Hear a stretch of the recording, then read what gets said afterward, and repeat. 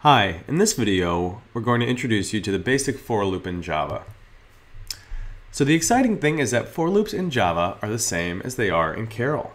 So everything you learn in Carol is the same in Java. So let's take another look at that for loop. We say for int I equals 0, I is less than count, I plus plus, and then in between the brackets, we write the code we want to execute count number of times.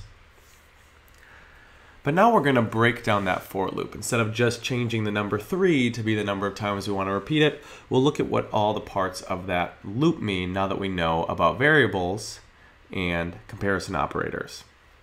So first we say int I equals 0. Well, you know what that is? That's initializing the int I to 0. We can see that in the gray box. And then we say, is I less than 3? And 0 is less than 3. So then what we do is we go and execute the code in our loop. So we print line 0.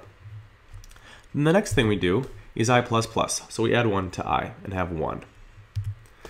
Then we ask, is I less than 3? Well, 1 is less than 3, so we go into our loop.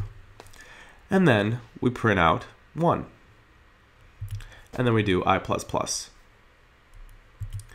And then we ask, is I less than 3? And it is still less than 3. So then we go and print line I, which is 2.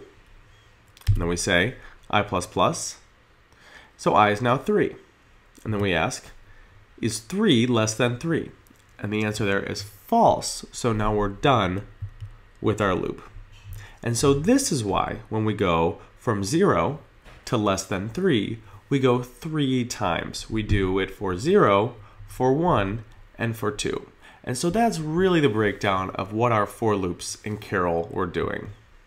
But let's go into our code editor and look at this loop. Okay, so here we have this same for loop program. And if I run it, we'll see it prints out 0, 1, and 2.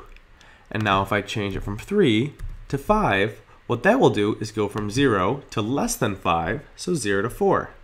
Similarly, if I change that to 10, it will go from 0 to less than 10. Which is 0 to 9, and repeats 10 times. So that's the breakdown of our basic for loop.